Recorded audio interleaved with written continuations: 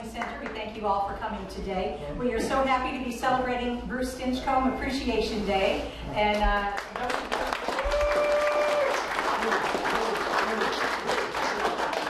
got a little fan club here. If you haven't known of his accomplishments, you will before the day is out. So we want to make sure of that. Before we get started, a few little housekeeping things. We've got several events happening here at the museum that we'd like to make you aware of. We have an architectural ghost tour of downtown St. Genevieve on May the 10th, and two of our local historians are going to talk about some of the homes in the downtown St. Genevieve area that have been lost to history. So that should be very interesting. On May 26th, we have the Antique Car Club. They'll be setting up outside the museum. And if you haven't seen it, we have on loan from Fabi Corporation the 1910 Pullman car, and it's being housed right now at Barley Automotive. Fascinating car. It's in mint condition from 1910, and they are showing it for us because we don't quite have the room here in the museum for it, but we will someday soon. June 3rd, we have a scavenger hunt. That's kind of fun for families. And on June 17th, we have a mystery theater dinner, The Case of the Missing Skull, and you can just imagine it's going to be a dinosaur skull. So if you'd like to take tickets for that, they're online, or you can always stop at the museum gift shop. So anyway, just as Bruce has been a great influence on many of you, and even outside of this room, hundreds and hundreds of people, Bruce will tell us what was a major influence for him in just a bit. Then we'll have a Q&A panel with Bruce and geologist Mike Fix. And we'll also be able to answer a lot of your questions if you have some geology and paleontology questions for you. And we also have some refreshments in the back of the room.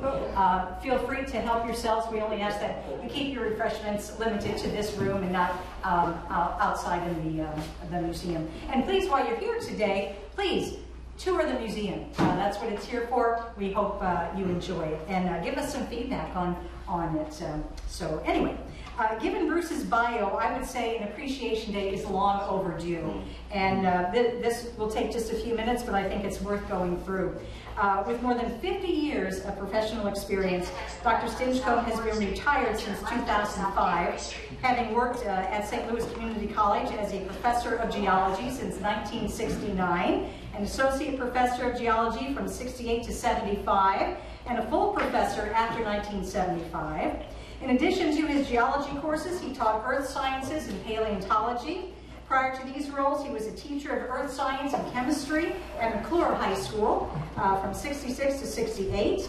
Earlier in his career, he was a teacher with the Fox C6 School District and a field geologist with the Missouri Geological Survey. He also worked many summers doing geological and mineral exploration for various companies and institutions in remote parts of Wyoming and Montana and northern Canada and Alberta and Alaska. Dr. Stinchcomb obtained a bachelor's degree in geology in '61 from what is now the Missouri University of Science and Technology. He went on to study at Washington University in St. Louis, receiving his master's in geology in '66, and returned to Missouri University of Science and Tech to earn a PhD in geology in 1978. He was for many years a member of the Paleontology Society and the Geological Society of America. Dr. Stinchcomb was president of the Association of Missouri Geologists and Geology Section Chair, Missouri Academy of Sciences Senior Division, 2006, and a founding member of the Eastern Missouri Society for Paleontology, and a longtime member of the St. Louis Mineral and Gem Society. Whew, you got a lot going on there. That's probably not the half of it. A very respected voice in the field, Dr. Stinchcomb has published more than a dozen books relating to geology and paleontology. He also was involved with detailed geological mapping in various parts of the Missouri Ozarks, and the list goes on. We are so proud that Bruce is a member of the museum and the Missouri Ozark Dinosaur Project. Now, Guy Darrow, our curator at the St. Genevieve Museum Learning Center, you've known Bruce probably longer than anyone in this room. And so before we hear from Bruce, let's bring you up here and hear from you.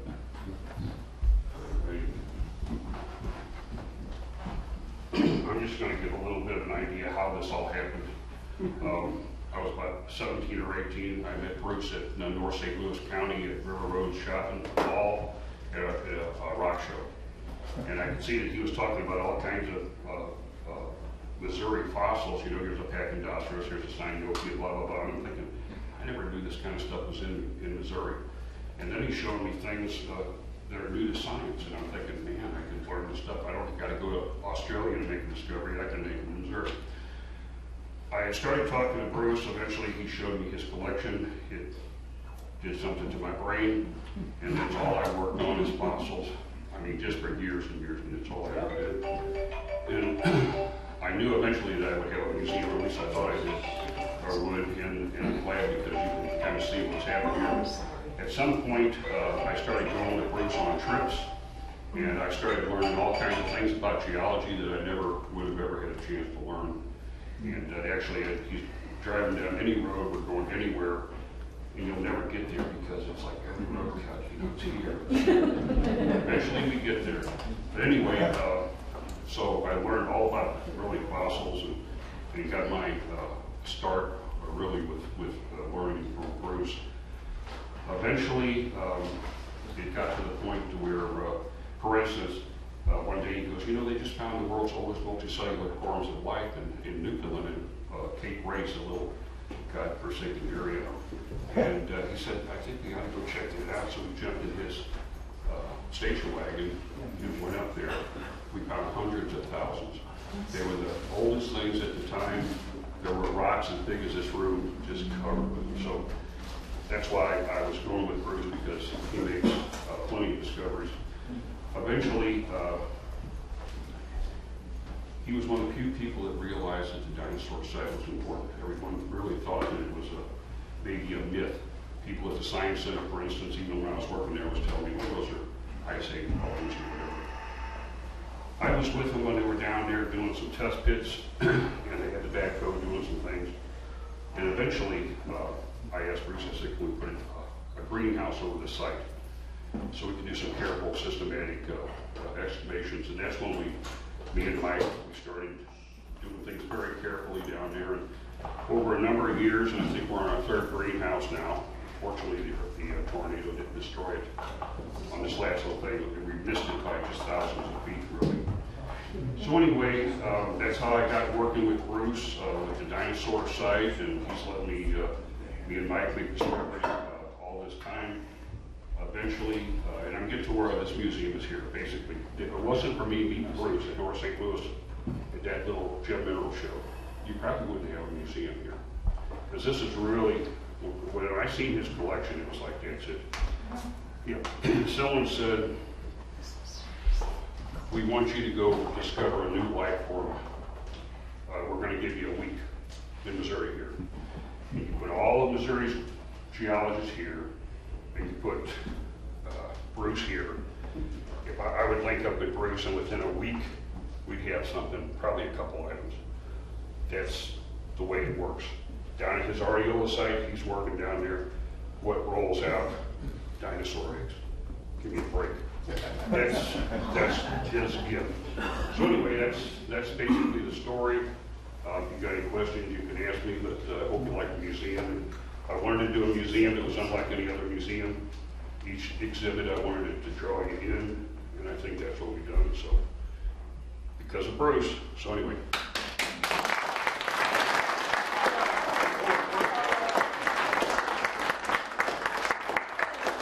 We'll give the floor now to Bruce, and just as we mentioned before, he has been an influence on so many people. He's going to talk about someone who's been an influence on him, as well as tell us about these very interesting pieces. All right. Okay. Well, I'm going to talk about two geologists that way before me. I see one of the people that in the GAPS group here, and I don't, probably some of you know what cylinder records are. That's another one of my hobbies, and I started that. When I was 5 years old. I spotted this and photographed in North St. Louis and knew what it was, and my dad bought it for me. And you can see it on YouTube, playing cylinders. Some of them going back as far as the 1880s. Anyway, I'm going to go back to the 19th century, the same way as cylinder records. And what I'm going to go back to, but I'll just mention first of all, I had a whole series of slides on a flash drive, and I put them in one of these the satchels, and I made very specific note that they were in there and now gone and not there. This has been my whole week. And one thing after the other. So anyway, I'm sorry I don't have the slides of those fossils, but I thought, well, I'll bring fossils. People like to see fossils. So I did bring a few of them out of my collection.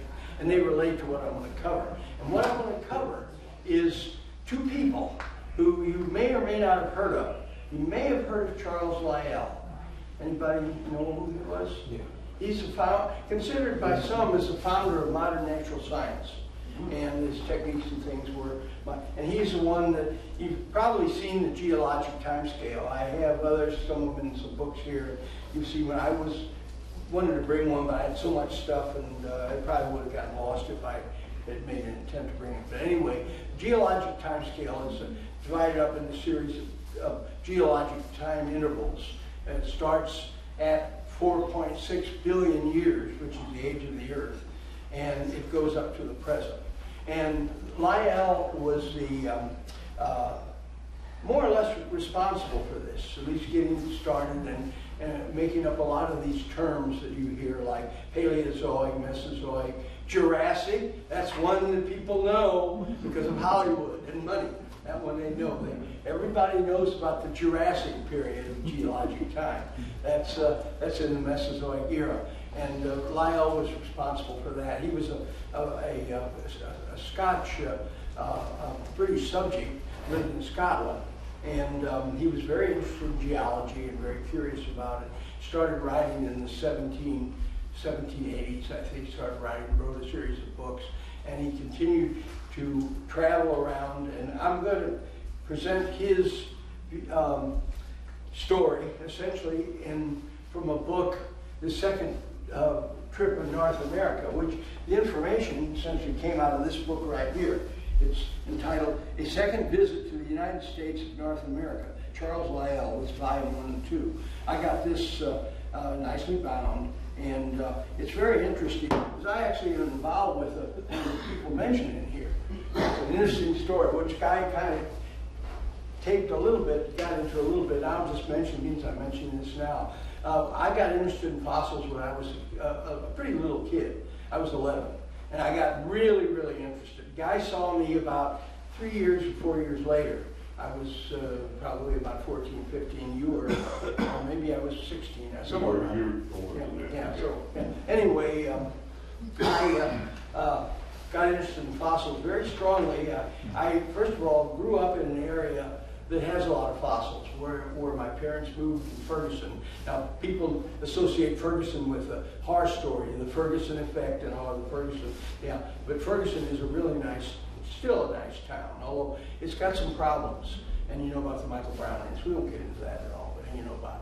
But anyway, I grew up in Ferguson. Ferguson was a very nice place, not only because it was just a nice place to grow up as a child, but there were a lot of rocks around in the creek, and tributary of Maline Creek that goes into, the Maline Creek goes into the Mississippi River. And there was a tributary that flowed into Maline Creek, had some big rocks. And we were sitting down there, I was probably 11 or so, and we were sitting on these rocks, and I started noticing these fossils. And look, those are neat. I knew what they were, but I didn't know what kind they were. I knew nothing about them, but I knew they were neat, and I got the bug. And I had it strong, and I still have it somewhat strong. Fossils are neat. They really are. They're very neat. And I decided a few years later to major in geology, and the guy kind of went over that very, very nicely. Guy, I appreciate that. Thank you.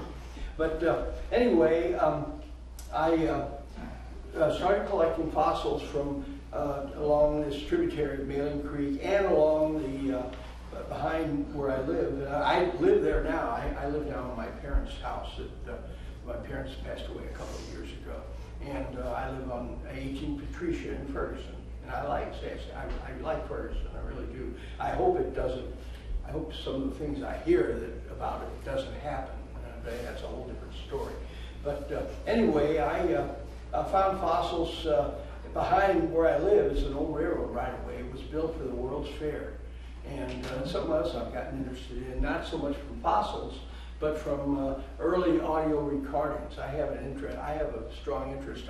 When I was younger than when I was way younger when I got interested in fossils. And I ran into a Edison's fireside phonograph in a jumble store in North St. Louis, and I knew what it was. And it's kind of strange in a way, but I knew what it was. And there's always been a certain familiarity with early audio recording, particular cylinders. But anyway, I got interested in that, and that kind of pulled me into the 19th century even more, because you're actually listening to it on cylinder records in many cases. You know, you're listening to something that in the same century Thomas Jefferson lived in, and Abraham Lincoln, and so forth.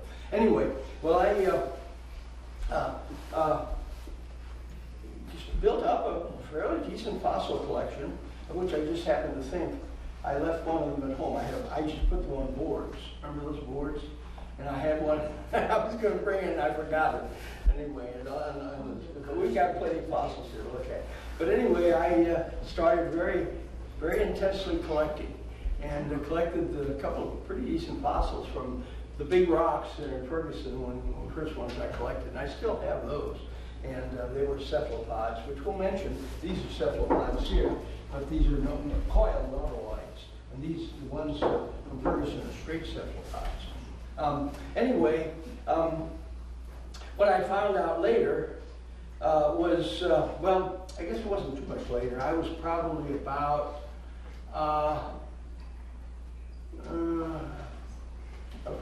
maybe 13, or I probably maybe ready to turn 14, something like that. But my dad saw an article in the newspaper that they would be a natural history museum established in Clayton, and what is called Oakville Park. And he said, you know, you ought to go down there and check to see if whoever's curator of it, get to know them, and you'd probably learn a lot about fossils. Because I had all kinds of problems finding anything about fossils, anything, any literature, anything. The only thing that I did get, my dad got me a book by John LeConte. It was from a used bookstore, jumble store, or natural history bookstore, but it was from the 1850s. And it was, I found out LeConte was the geologist for this territory of California before it became a state, and he was the geologist during the gold rush. And he published this book in the 1853 or 4, so, and that book is when I learned a lot of my geology, and that was very, very good, because a lot of those concepts have come back later. For instance, it had something about plate tectonic, well, continental drift in there. And in my geologic education as an undergraduate, I had never heard of continental drift or anything much associated with it, and certainly never heard anything about Wagner, the proponent of continental drift. And here it was in this book by LeConte. And anyway, I learned some things that you normally wouldn't by having this antique book. But I used that to identify a lot of the fossils, and some of them at that time were still, the names were still valid. I hate to say that now there's a tendency in, I guess it's something with the social media, maybe, I don't know exactly where it's coming from, but they're changing the names of these fossils. They're changing them. There's a fossil coral in South St. Louis in the creeks, in Gravois Creek and its tributaries, called Lithostrotionella, and that is no longer a valid name. It's now called Acrocyathus, and it's confusing for a number of reasons. One is just the name itself, besides the fact that you're changing names of things that are hard enough to remember, multi-syllable names, biologic names that most people are scared of anyway, and when you change them, you get doubly scared. But Acrocyathus sounds like what's called an archaeocyathid. And to show you the intensity of my fossil collecting, you were at Newfoundland with me, but you never went to Labrador. No, I didn't. I went to Labrador, and I collected archaeocyaths. Yeah, and the thing is, in Labrador, I was with that was my blue bomber I had. Some of you may remember that. It was a Fairlane station wagon. And I had it geared up for long trips. I had storage, and it was very, very, very good mileage too, 25 miles a gallon. So, but I drove to Labrador, and when I was in Labrador, I picked up a radio station from Ireland on my AM radio. So, anyway, but I collected a number of fossils, including archaeocyathids, which are very puzzling fossils that occur in the lower Cambrian. Now, the word Cambrian, you may have heard of that word, is the beginnings of complex animal life, or at least complex and multiple types of complex animal life. And it's a boundary in the geologic time scale. Before the Cambrian, very primitive life. Some of it's not as primitive as it was originally thought, but it is a lot of it's pretty primitive. In fact, much of it is microbial. Much of it is blue-green algae, or what used to be called blue-green algae. It's now known as cyanobacteria, and photosynthetic bacteria, that kind of stuff. You know, the stuff you study in microbiology. But it formed big reefs and in the oceans because there was very few other forms of life. And one of the forms of life that Guy is familiar with are Ediacaran organisms. And how many have heard of that term, Ediacaran? Okay, some of you have heard it. It is the complex life prior to the Cambrian. And if you get interested in a bug on this, I do have a book on, my last project I've done is through a series of books. This one is on, I call it Precambrian mystery fossils. And there's a lot of stuff here in Missouri, but they're not dinosaurs, they're not mammoths, mastodons, they're not even trilobites. They're stromatolites and pond scum, some people say. Very, very primitive life forms. But we do have this stuff here in Missouri. And I'm proud to say that I was the first one to discover this sort of thing in Missouri, on Culbertson Mountain. There's an occurrence of what are called stromatolites that I discovered. And I'm the first one to actually recognize that sort of thing in Missouri. And the rocks down in the St. Francis Mountains, you know, the very core of the Ozarks, southwest of here, is that area, Precambrian rocks, as they're called. Anyway, I'm already starting to use a lot of the terms that originally were described by Lyell. Charles Lyell, he was a lawyer, and lawyers often have very good communication skills, and that's a necessary thing in geology. Some of the concepts in geology they're fairly simple, but unless you can describe them adequately, they sound rather complicated, but they're not. But you're getting into megatime, you're getting into geologic time, and you know, you measure geologic time in hundreds of millions of years and even billions of years, because the Earth is about 4.6 billion years. That's B, billion with a B, and not M, million. I mean, there's a lot of difference between a millionaire and a billionaire in terms of wealth, and there's a lot of difference between the Paleozoic era or the Mesozoic era, which are measured in hundreds of millions of years, and Precambrian geologic scale, which is measured in billions of years. And that initially was started out by Lyell. It's been improved over the years, and a lot of the dates today are obtained through what's called radiometric age dating, using radioactive occurrences. And the fact of radioactive decay is a regular phenomenon that's independent of temperature and physics, essentially.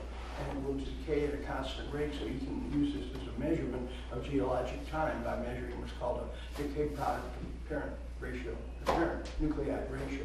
Anyway, Lyell was the one to piece this together initially. He was the founder of geologic time and the geologic time scale. So I'm going to go first of all and give you a little survey or a little summary of this book, the second visit to North America. And what he did, he left Edinburgh, where he lived, in 1832. and he took steamer across the boat. Actually, it probably wasn't a steamer, because I don't think steamers were running till a little later. It was probably a sailing boat. But he came across, docked in the East Coast, and had made arrangements with probably one of the people,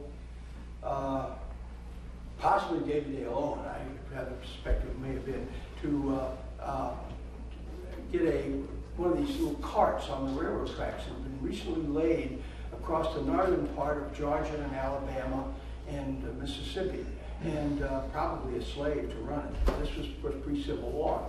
And anyway, he made on this hand cart, looked at new cuts along the way of the right-of-way that was cut on that railroad that was recently built in the northern parts of the states of Georgia, Alabama, and Mississippi. And he looked at fossils, and one of his reasons for doing so, he was the author of the geologic eras of the Paleozoic era, the Mesozoic era, and the Cenozoic era. Those are the three eras of geologic time that have abundant fossils, have abundant life. It's known as the Phanerozoic, that part. Prior to the Phanerozoic is the Precambrian, the topic of my book that I have here, the Precambrian mystery fossils. And the life in there is predominantly microbial, predominantly sometimes colonies, so you get megafossils, but the actual organisms that form these things are little tiny, itsy bitsy teeny microscopic critters. So anyway, he wanted to check on the validity of the in intervals of the Cenozoic era that he describes. The Cenozoic era is sometimes called the age of mammals. That's when mammals become abundant on this planet. Prior to that, mammals didn't exist. The first mammals appear in the Paleocene epoch. Well, no, actually they appear in the Cretaceous. They're very small, very, very inconspicuous. And he was, but he wanted to check in other parts of the world, and particularly North America, because he had made a previous trip here to North America. But he was mainly up in the Canadian Maritimes and the New England states. And the geology up there is a little different than the rest of North America, the rest of the United States. So anyway, he made this trip across over to around Montgomery, Alabama, which is Montgomery's in the northern part of Alabama. And running right through Montgomery is the Alabama River. And he had correspondence probably from, might have been, again, Owen or somebody locally here. He also corresponded with, I almost assume, or I'm fairly sure, that he corresponded with some of the workers in the St. Louis Academy of Science. Because as you may or may not know, the St. Louis Academy of Science was one of the top leading scientific organizations in the 19th century. And they had people who made a lot of very fundamental discoveries in various fields of science, in biology, and taxonomy of evergreens. I forget the guy's name, but there's an evergreen name you have to read. And meteoritics, there was but a number of people, they were at the cutting edge of science in the 19th century. And one of the people that was a member of the St. Louis Academy of Science, Dr. Lunsforth Yandell. He was a physician in Louisville. And anyway, now here's where I come into it.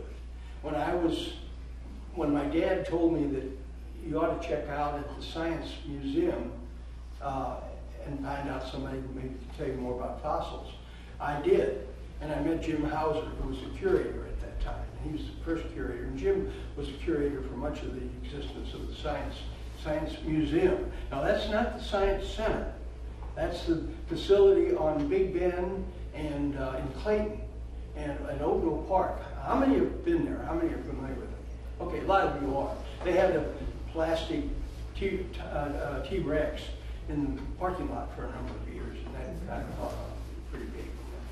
That was one of their things. But they had a lot of nice displays in that. Anyway, I went out and I met Jim Hauser, and he, I started showing what I knew about geology, about fossils, and spewing off some of these big names, you know, some of the big names which had been changed. And he recognized my precociousness and my interest, and he said, you know, how would you like to, we're given a collection, and it's stored on Lindell, and it's all dirty, it's all covered with black soot. St. Louis was notorious for soot in the mid-19th century, in case you're not familiar with that. It was a big thing that they did some eradication of soot from soft coal that was being used in tenements and apartments and so forth. And anyway, the specimens were all wrapped in newspaper, and the newspaper was covered with soot, and dirty black, and real crumbly because they were Civil War age newspapers. Anyway, Jim said, well, we have this collection. It's been in storage for years on Lindell. And he said, if you would open it up, and all these packages, and the labels were eaten by some insects, which I found out to be silverfish. Because when I opened the packages with the crumbly newspapers, when I'd open them up, all these silverfish were running out. So it was literally an infestation of silverfish.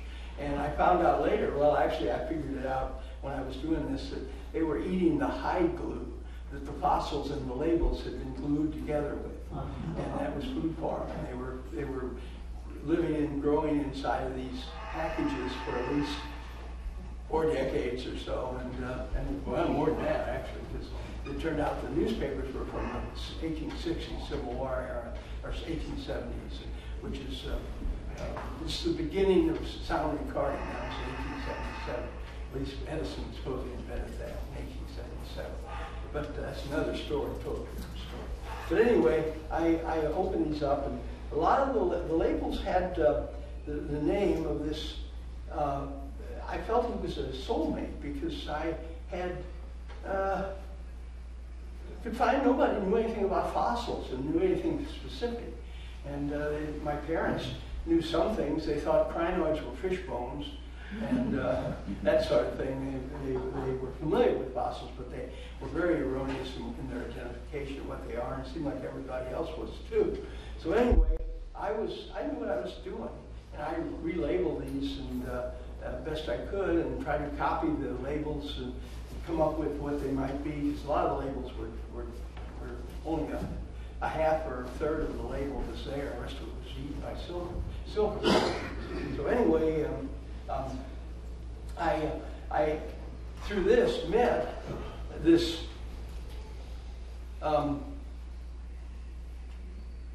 stranger, but who wasn't a stranger because he liked fossils, this Lunsforth Yandell of Louisville, Kentucky. Well, anyway, what I found out later was that was one of the persons that Lyell would spend about 2 weeks with around Louisville collecting fossils. And I suspect some of the fossils in that collection at the St. Louis Academy of Science, it was given to the St. Louis Academy of Science, may have been collected by Lyell in Louisville in that trip. And that was the trip. But what he did, when I left Lyell in Montgomery, Alabama, he worked around Montgomery a little bit, and there's a lot of Cretaceous chalk.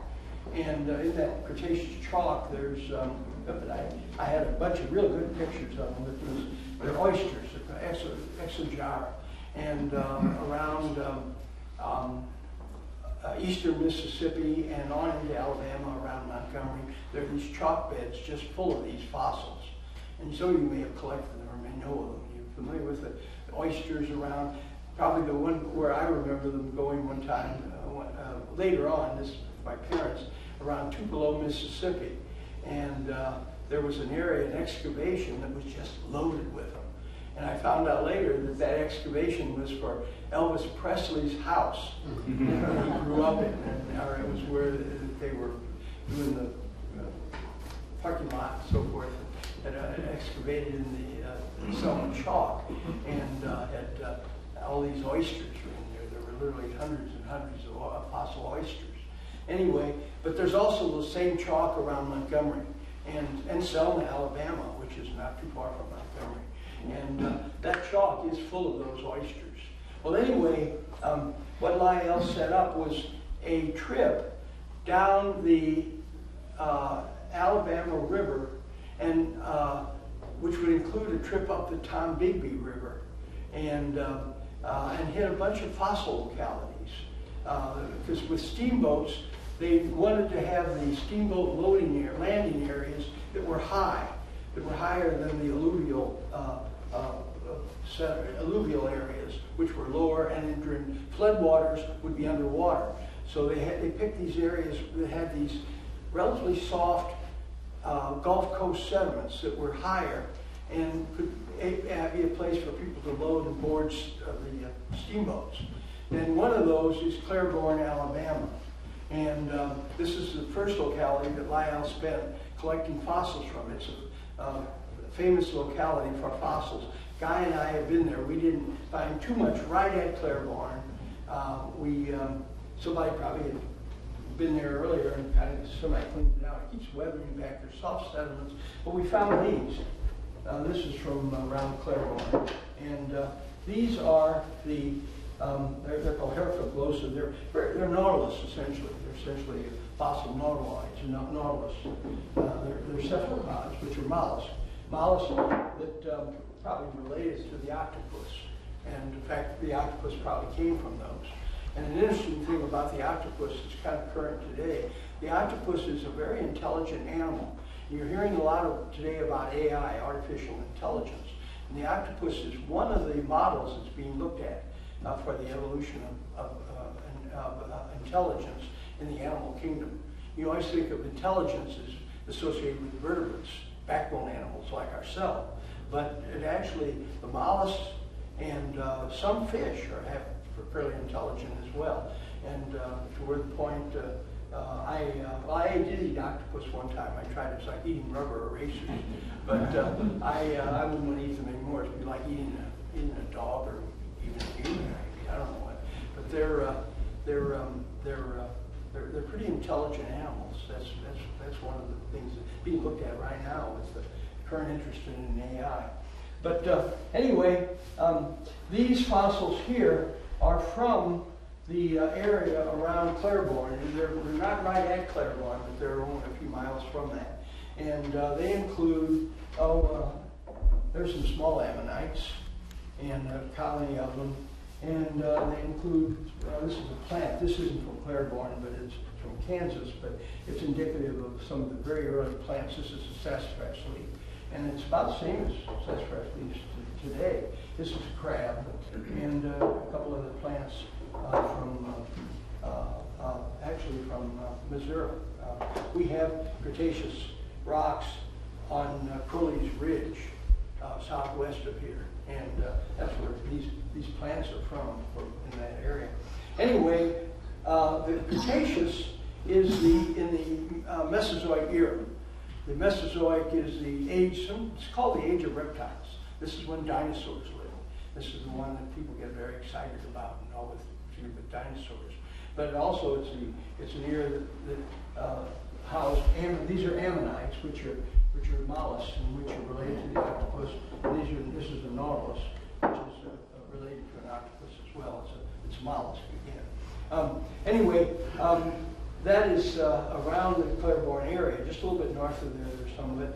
And if you go down the Alabama River, which we're going to do in our mind, and this is where I had the flash drive, I was going to show the trip, with the fossils as we go down. But imagine you're in a steamboat, and you're taking off on the steamboat at Claiborne, where there's a bluff of the, not Cretaceous rock, but Paleocene at the base, and above it where is it? Here. Right here, this group right here, of Eocene age. The Paleocene and the actually the Paleocene was actually added a little bit later, but it's Lyell's responsible for it. But these are two terms, subdivisions of the Cenozoic era that was the work of Charles Lyell. And they represent the subdivisions of the Cenozoic era. And the Cenozoic era, Cenozoic means young, ancient life. It's the youngest era of geologic time. And it includes everything from the extinction event. You've all heard about the Chicxulub dinosaur extinction in Mexico, the asteroid that fell. And it actually influenced some things here in Missouri. It influenced the embayment area where the Gulf of Mexico came up into Missouri all the way to around Cape Girardeau. And that was influenced by that event. And there's the dinosaur age guy mentioned are from that area down there. And it's a very interesting area. There's probably some very interesting fossils yet to be found down there in that Cretaceous rock. That's from the age of reptiles. But what Lyell was wanting to do, he wanted to check as he went down the Alabama River and a little bit up the Tombigbee to check on his evaluation of the Cenozoic rocks in Europe, particularly in France, where he spent a lot of time. And he formulated these subdivisions of the Cenozoic era while in France, and wanted to see if the same nomenclature applied to North America. Because if it did, he felt much more secure in that is probably a worldwide phenomenon. And it is. It's these patterns that you get of life, the appearances and then the extinctions are what designate the geologic time scale. And they're on large scale, they're major characteristics of the evolution and the development of life on planet Earth. So he was dealing with something pretty significant. And anyway, he went down the Alabama River, and he realized that he would probably, the rocks would get younger as he went downstream. It would get progressively younger.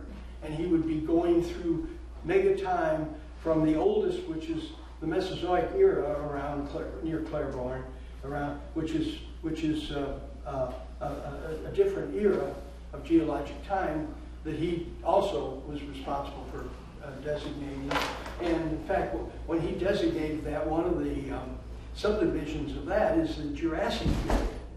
And every American knows the Jurassic period, because of Jurassic Park. That was when dinosaurs were discovered.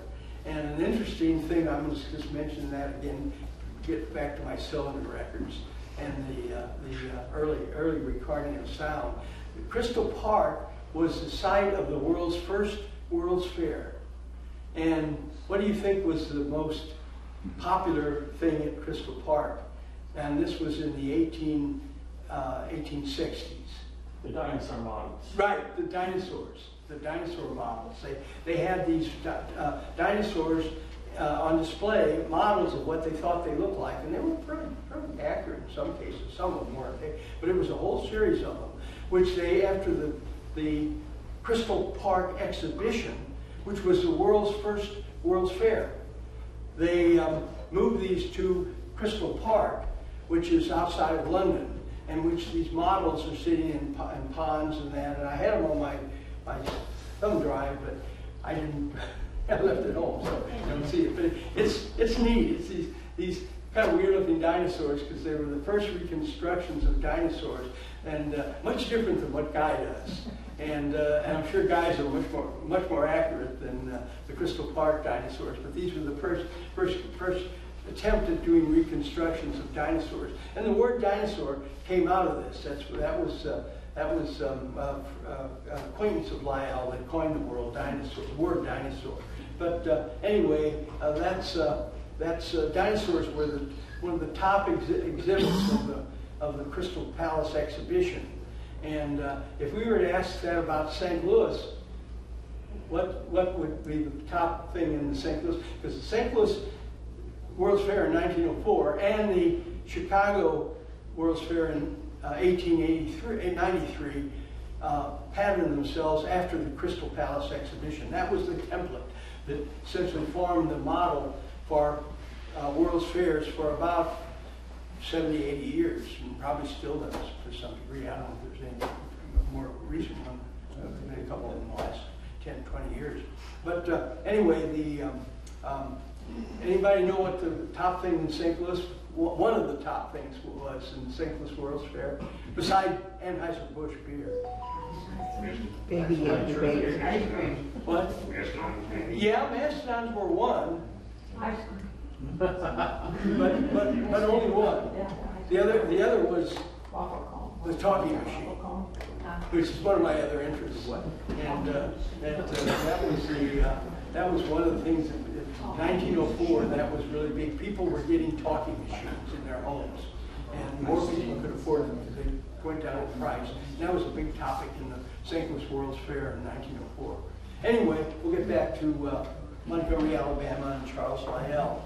Going down the river in the steamboat, and what he would do, you could, if you went out on a steamboat, you could get out and they'd pick you up the next day on the next steamboat. They had, of course, there's no radio communication, and they had telegraph, but I don't know if the river had telegraph. I don't know if they had some way to convey that information. And he would be picked up and then go down another few miles to another big outcrop and examine that and try to collect what fossils he could find in that. And he tried to compare those fossils with what he had collected in Europe. And he found there were similar patterns. That was much of what he worked with were mollusks. And these are mollusks here. And he found that there was a similar pattern to the occurrence of mollusks. There was the same pattern of the extinction of the Mesozoic life forms like ammonites and all these coiled oysters like it found around Montgomery, Alabama, and Selma, Alabama. Those occur in Europe, and they had appear about the same time. So he had a higher level of confidence that the epochs that he was designating were actually really real and were not something just very local, because he found the same pattern in North America occurring along the Alabama River as occurred in a number of areas in Europe, particularly England, Scotland, and France. So anyway, he went down the Alabama River, established these terms. I mentioned the Cretaceous, which is the geologic period, not an epoch. The rest of these are epochs, like Paleocene and Eocene, are subdivisions of the Cenozoic era, the age of mammals, where the Mesozoic, which includes the Cretaceous, is the known as the age of reptiles, or age of big reptiles, dinosaurs, and mosasaurs, and a number of other. But anyway, the Eocene, he recognized that. These are Eocene fossils from around the area of Claiborne and in Mississippi. Some of these are from Blue Mountain, Mississippi, which is essentially just west of Claiborne, over in that area. And the palm that I think a guy may have been on a trip collecting this. This is from Arkansas, but it's from the same age rocks, just on the other side of the Mississippi River. So this is the Eocene period, and he found that a lot of the, well, not only animals, but a lot of the plants, including palms. We don't think of palms living in Alabama or Missouri or Arkansas today, but they did during the Eocene period. And they did probably because of the same reason that we're getting palms living better now, global warming. The carbon dioxide content in the atmosphere was high during the Eocene. The temperatures were essentially warmer, and it was an example of global warming that you're hearing about today. Probably warmer than what we're hearing about today, but anyway, it was an example of that. But after the Eocene comes the Oligocene, this one right here, I really should. So we can see. Yeah, hold them up first. There's a cool fossil. Now we're right. Eocene, Oligocene, and that makes up the bottom half, the early half of the Cenozoic era, which is called the Paleogene. And then the last half of the Cenozoic era is called the Neogene. And that includes the Miocene period, the Pliocene, and I didn't bring any specimens on that one, and the Pleistocene, which is the Ice Age. That's the one that ice came as far down as St. Louis. If you go around on the Mississippi, up in North County and North City, there's boulders, some of them this big boulders of pink quartzite that were brought down by the glaciers from the Baraboo Mountains in Wisconsin.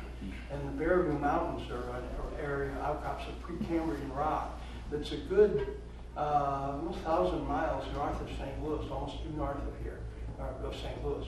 And once you get to St. Louis, that's the end of the Ice Age deposits. But the Ice Age is the Pleistocene epoch.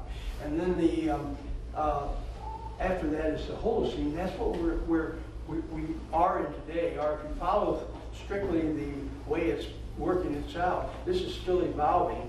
And it just about less than a year ago, some group of scientists got together, and I don't know if it's totally valid term or not, but they say that we are no longer in the Holocene, we are now in what they call the Anthropocene. And they judge that on the occurrence of all the plastic that's found on the ocean floor and incorporated in sediments of modern day marine environment, which most of these sediments we're looking at from these fossils here were also the animals and plants living, except for these are land plants here, but ammonites and crabs and Hold up some of the fossils, Bruce, so people can see them. Oh yeah, well, we can come up here and you'll be able to see them a little easier. We can come up and Like that palm's pretty nice, wasn't it? yeah, this palm, well, that's obviously a land plant, yeah. Palm's a land. But that's, a lot of the fossil record is marine rather than terrestrial, life on land. Some of it is, some of these here, of course, are terrestrial and plants. Anyway, he continued on down the Alabama River, and he identified and tried to identify as many of these epochs along the Alabama River as he could. And when he got down around Mobile, he now glaciers did never get down there, so there's no glacial deposits, but there's deposits that have a lot of mammoths and mastodons in them, animals that are associated, bones of mammoths and mastodons. And these are animals that lived during the Ice Age, and they were quite common around here and north of here, and they were in some of the sediments around Mobile. Anyway, he took a steamer from Mobile over to New Orleans, a coastal steamer, and then from New Orleans, which he was now into around Thanksgiving time when he got to New Orleans. It was in the fall of 1883, and he spent some time in New Orleans, and this was before there was New Orleans jazz and such, none of that. But anyway, he then made arrangements to get on a steamboat that would go up the Mississippi, and that was in November. And he got on the steamboat and it went up, and he stopped again, or got off and checked some of the outcrops along the Mississippi. One of them is Vicksburg, which would later become a site, as you know, of the Civil War. But at Vicksburg, he identified Oligocene sediments on the basis of fossils, that the geologic epoch of the Oligocene and the Eocene were valid in North America. And if they were valid in North America, and he checked a little of that on his first trip in a lot of the Canadian Maritimes, and there's some sediments there of that age, and he identified those as being correct, and identifying correctly with sediments described in Europe. So he had a high level of confidence that this is an international phenomenon. It's not just local. Because he was concerned that these fossil occurrences and these animal abundances in some places were simply local events. And he found out that for the most part they weren't. They were events that were characteristic apparently worldwide. That was later proved even more thoroughly that you can identify strata all over the world by fossils as to its geologic age. And anyway, he went up the Mississippi. A couple of the things of interest.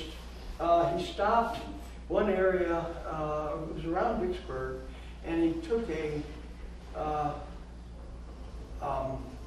I guess a stagecoach into what at that time was kind of interior of Mississippi. And anyway, he identified and found a number of Ice Age animals, bones, mammoth and mastodon. And another one that's interesting, a ground sloth that had been named by Thomas Jefferson. That actually was the first fossil that was described from North America. Now this was in the 1700s. This was like right after the Revolutionary War, about in the early 1790s. But Jefferson described a giant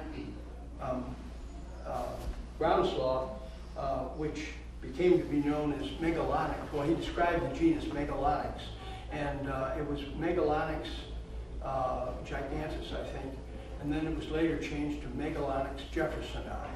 And those do occur in the St. Louis area, in Coldwater Creek. In fact, the area where all this hullabaloo about and I don't know, it's very low level. I took a Geiger counter, or a scintillator one time along there. The scintillators are very expensive, very, very sensitive, way more so than a Geiger counter. And I got very low readings. I did get readings of radioactivity, but they were very low. And they're making a big deal about that, as you may know, in the news media. And I think it's overblown a little bit, but that's a whole different story. But anyway, that's the place to see. And there is in St. Louis and probably in St. Charles County some very interesting Ice Age deposits. And I know in Coldwater Creek there's quite a few. I've got a bunch of mammoth bone, part of a skull, and very good sized chunks of bone that I don't put. I don't want them under my bed anyway. But some people put fossil bones under their bed, like big dinosaur bones. And some dinosaur bones can have enough uranium in them to actually be a source of radioactivity that's serious and can give you cancer. So my advice is don't put dinosaur bones under your bed. Why? Why? They absorb the phosphate. No. Why would you put bones under your bed? I guess to store them. They're big and bulky, and you can slide them under your bed and put them in that space in there. It's not to keep the boogeyman out. Maybe, I think it's just a place to store them and put them get them out of the way. But a lot of dinosaur bones can, not all of them, but a lot of fossil bones can have uranium in them because uranium is attracted to phosphate, and it's a characteristic of calcium phosphate. Anyway, he goes up the Mississippi River by steamboat, and this was, by the time he got on the steamboat and got out of New Orleans and started working north, it was in December. And this December, they had a lot of rain. They had a lot of heavy rains, kind of like we've had in the last few months of this year and in the latter part of 2022. And anyway, the Mississippi went up. And I won't say in flood, but it was up enough to where there were root wads coming down. Do you know what root wads are? They're trees that have been uprooted during high water on the Mississippi, or on a big river like the Mississippi. And the steamboat captain got concerned when they got up around Cairo, Illinois, that they might run into one of those. And if they did, it could cause the steamboat to sink. So he docked at Cairo, and Lyle was going to go up the Mississippi to St. Louis, probably visit the St. Louis Academy of Science people. But the river was too many route wads, so he was in Carroll, and what did he do? Well, he thought he'd change his itinerary of his trip a little bit and go visit a friend of his who lived in New Harmony, Indiana. And that friend was David Dale Owen, who was a federal, or a part of the book that he published, this big blue book that I have here is the Treasury Department, but the organization that he oversaw was apparently part of what was called the Corps of Discovery, which is the same government agency that Lewis and Clark operated, are related to it, and some of the people next to it. And we're talking about the, we're talking about the 18, yeah, still the 1830s, so those were intact. But anyway, he was going to go up to St. Louis, but he was concerned that about the steamboat. I guess his steamboat captain was concerned that those route lots would be too much of a problem. So anyway, he got on out of Carroll, he got on a conveyance, land conveyance, which was a surrey with the fringe on top, okay, a stagecoach. And he went to New Harmony, Indiana, where David Dale Owen lived, and spent about a week or 10 days, something like that, with Owen. And Owen was designated to outfit a group of canoes that would be hauled up the Mississippi River to go up rivers on the west side of the Mississippi, above Missouri, which means that what were then territories, the territory of Iowa and the territory of Minnesota, and also on the other side of the river, the territory of Wisconsin. These had yet to be states, and these were, though, being looked at as for future statehood. And what they would do would take a big boat hauling canoes, and they would unload the canoes at the mouths of the rivers that flow into the Mississippi, and they would go up those rivers and examine the outcrops.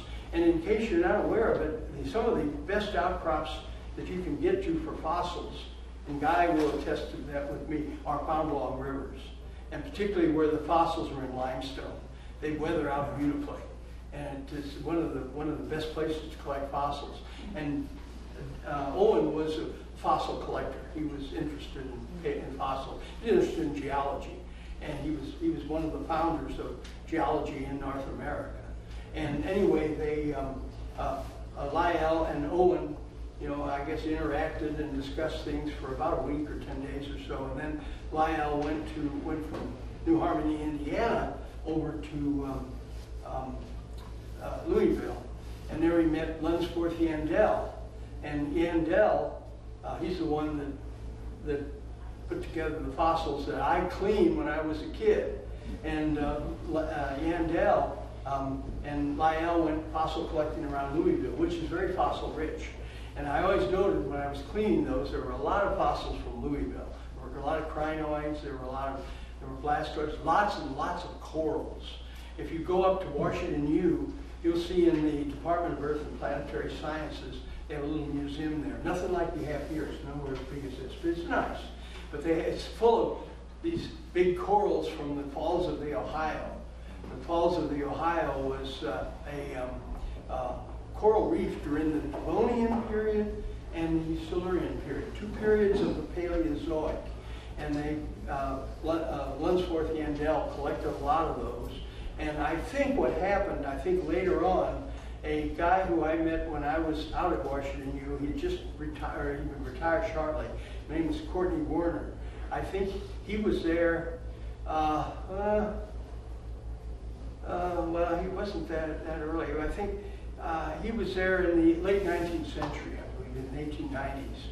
And he retired in the I guess early 60s or so, or maybe 50. Yeah, he was out there when I would go out there when I was a kid, in my late mid-teens. And I think he had something to do with getting these from the St. Louis Academy of Science that they were originally sent to, or willed to, by Lunsford Yandell. So anyway, these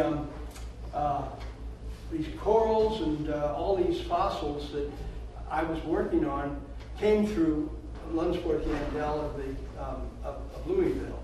And it's an interesting connection with Lyell, because Lyell knew him, and they probably shipped some of that stuff. I know a lot of Lyell's fossils are in the British Museum now, and there's probably fossils from maybe that trip collected, probably is, from that trip that Yandell and Lyell collected around Louisville. They probably, some of those were sent to London. They're probably in the British Museum now, still there. But that's just conjecture. Another, though, interesting conjecture I want to get into, there is at the Science Center a whole bunch of Ice Age megafauna bones. Mammoth, mastodon, maybe the giant ground sloth. I don't know. I know there's a lot of mammoth. I've seen a lot of mammoth and mastodon. No labels. And I think the reason it's no labels is that they were glued with hydro. And silverfish were feeding on that. But they have that out there. They have no idea about where they're from or anything about them. And I think that they should be aware of this. I was out there, one of the books I did, well, the more Paleozoic fossils. I photographed some fossils I gave, I guess 30 years ago, to the Science Museum at Oak Park. And that ended up at the Science Center at their collections facility. And they have on the corner of Manchester and Kings Highway, on the southwestern corner, is the collection facility of the St. Louis Science Center. And they have all these collections in there, and some of it occasionally gets shown in the actual museum there on Highway 40, but a lot of it doesn't. A lot of it just in there, including these big bones of Pleistocene age. I have a suspicion that those are from Big Bone Lick, which is south of Louisville and now Kentucky State Park, and that is where Lunsford Yandell collected those originally. And an interesting aspect of those that I find interesting historically is that that locality was collected by Benjamin Franklin. Now that's early 18th century. That's really getting back there for paleontology. That was in the early 18th century. They were still into things like fossils were devices of the devil and all that. You know, some of this bullshit. Bullshit. The fossils are from the flood and all that. Yeah, Mike? Not Jefferson? Franklin? Yeah, Franklin. Yeah, Benjamin Franklin. Yeah. And Jefferson described. Yeah, Jefferson described. I just assumed he collected it. He did. Yeah, well, Jefferson was much later. Well, he wasn't that later, but Franklin was older than Jefferson. Right. And Franklin was born sometime in the early. Oh, I know. I always assumed since he described it, he collected it. Yeah. I'm not too sure whether he did or not. It may have been already in the collection of. I didn't know When are that. you going to take us on a field trip so we can get our own? Yeah, I guess. Yeah. Oh, thank you. Yeah, that is kind of nice. Yeah, thank you. Yeah. Enough work and really did what they wanted you to, you could get title to it. And that's the way a lot of farms in Missouri and in the Midwest became farms and private property rather than property that was originally in the federal government, because before that was property in France with the Louisiana Purchase, the Louisiana Purchase in 1803, which, by the way, is what the St. Louis World's Fair was about. It was the Louisiana Purchase exhibition, and that was in 1803, not in 1804. But anyway, his chore was to take this group of canoes up these rivers, which included Missouri. And there's the Salt River and the, I think the Wyaconda and a couple of rivers here in Missouri, which have the fossil localities. And this is one from the Salt River around in Rawls County. And that is mentioned in that book. And what I did years ago when I got that, I read through it and found it just interesting. But found these localities where he mentions these fossils and said, hey, I can go there. I got a canoe. And I did. I'd go and load it up on my Blue Bomber and we'd go up there and closest road crossing and put the canoe in and go up to that locality. There it was. And you've been to some of them, Guy. You know, you knew I did that. And that was very successful because I got a lot of nice fossils doing that. It's a very, very successful way. It's just the weathering along rivers and creeks to some degree too. But rivers seem to be just the ideal for fossils weathering out in relief. And just the combination of weathering and humus and that along the river is ideal. So anyway, that's what I did. And I hit these various localities. And I have a few of them. This also is from Missouri. I brought it because it's a big trout. And it's missing part of the head filled in here. But that is also from up in Rawls County. Just right below the rivers.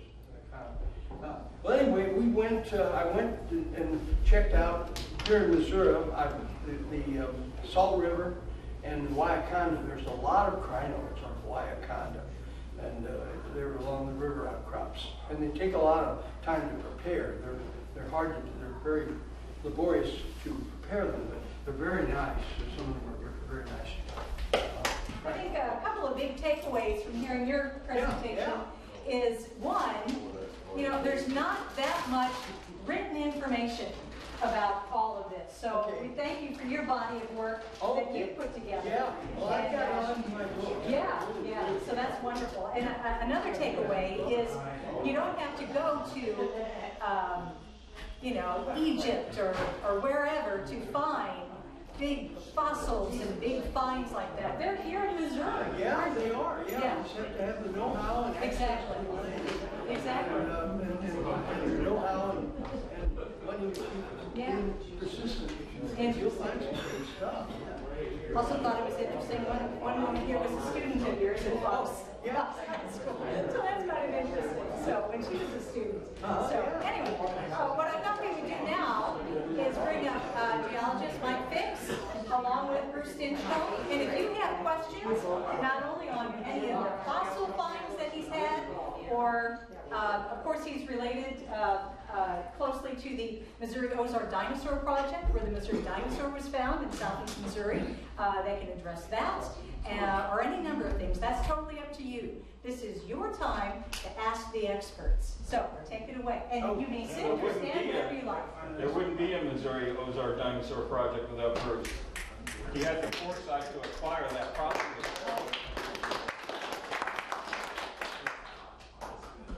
Why don't you talk about that a little bit? Okay. How that came to be. Are you familiar with how the Missouri dinosaur came to be? Want to hear that story? It's kind of interesting. Okay, yeah. Well, I'll start. Are you going to start? Why don't you start? Oh, they mean, hey, I'm writing a book on this subject. Yeah, Mike's writing a book on It's going to it. be called Monster in the Hollow. And there's a webpage on it too. Type in Monster in the Hollow on Google. You'll find his webpage. Well, it's a YouTube video at a public library in St. Louis County. It's a little out of date. It's from like about 2016. But they videotaped my talk. Yeah, right. It's good. It really is. Yeah, it's very informative, and I don't use your flash drive.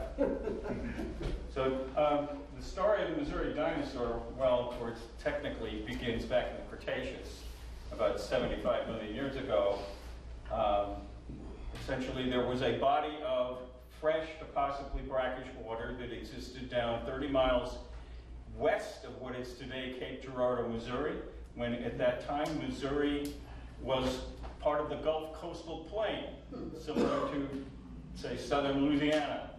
And our dinosaurs got themselves washed into the lake and buried in some clay. And now, fast forward to 1942. A family by the name of Chronister, the head of the family is Lula Chronister, known affectionately as Lulu Chronister. She and her children were living in a ramshackle small house, and they were digging a cistern in back of the house. And this is one of these happy accident kind of situations. It's a little bit like the opening sequence of the Beverly Hillbillies. In that a geologist named Dan Stewart, who was working for the Missouri Geologic Survey, and this was part of the bore effort. They were looking for clay deposits for ceramics and other uses. Well, Dan just happened onto the Chronister property at precisely the right moment in time. If he'd been there a year earlier or a year later, when they were no longer digging, we wouldn't know anything about dinosaurs, because the dinosaur remains do not weather out on the surface. But the family was digging a cistern, and he happened onto their property. He was looking at a creek bank, looking at some clay in the creek bank, when a little boy popped his head over the top and said, "Hey, mister, what you doing?" He said, "Well, I'm looking for clay deposits. I'm with the Missouri Geologic Survey, and this little boy is named Ole Chronister, O-L-E. It's not Ole, it's Ole."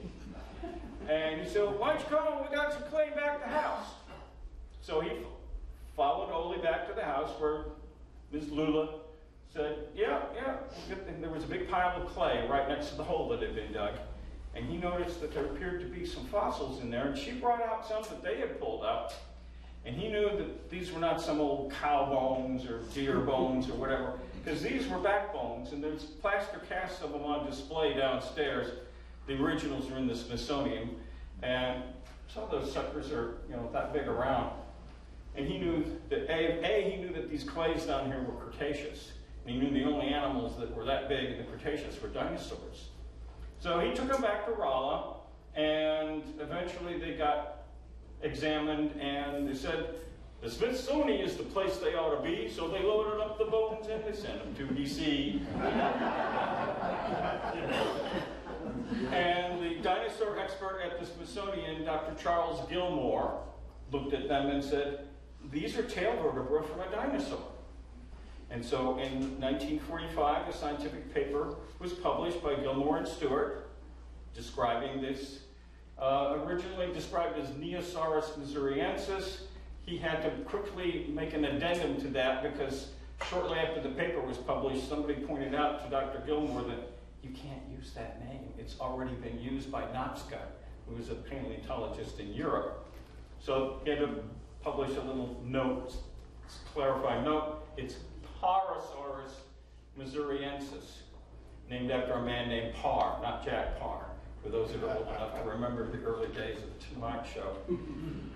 So Parasaurus missouriensis, he thought it was a sauropod, which is the long, in fact, lady had a shirt on with all kinds of dinosaurs on it.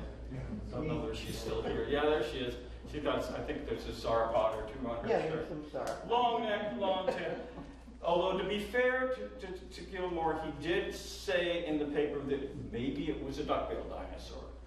Well, in the 1980s, more bones were found. I'm getting a little ahead of myself. Nothing more was done with excavation of the site until the 1970s and 80s, when Dr. Stinchcomb got permission from Ole, who was now the owner of the property.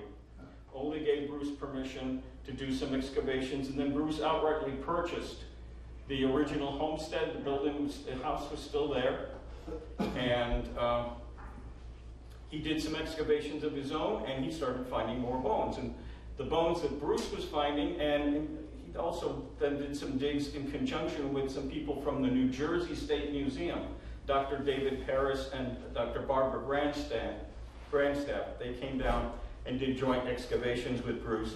And based on the bones that they were finding, they said, this is not a sauropod.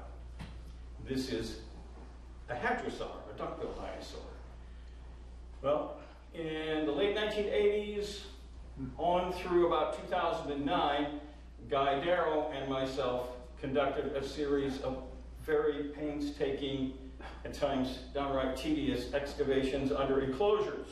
to keep the water up. Because see, if you don't put something over the excavation, it fills up with water and you got a frog pond. Well, frogs don't collect fossils for you. We tried training and the turtles weren't interested either. So, and keeping the water out of an excavation is a real challenge. Water is insidious. It will just get into all kinds of mischief. So we continue to find more bones, including there's a partial skeleton on display downstairs. I've been working on that sucker off and on for 20 years now. I finally started taking the bones out of the actual plaster. I've got an upper end of the upper arm bone that's separately on display. Guy and I are not doing the excavation anymore. In 2009, our greenhouse was destroyed by an ice storm, a freak ice storm went through it, January or February of 2009, and it was heartbreaking to see. 2/3 of the greenhouse was collapsed. So Guy decided, okay, our phase of doing this is probably over. We're going to look for another group to work with, and he did indeed finally make connections with a group at the Chicago Field Museum.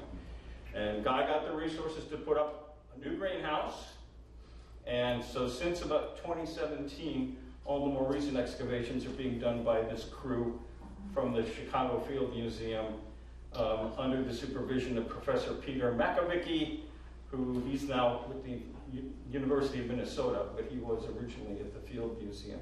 And they are finding some incredible stuff, including the revelation that our dinosaur isn't a hadrosaur.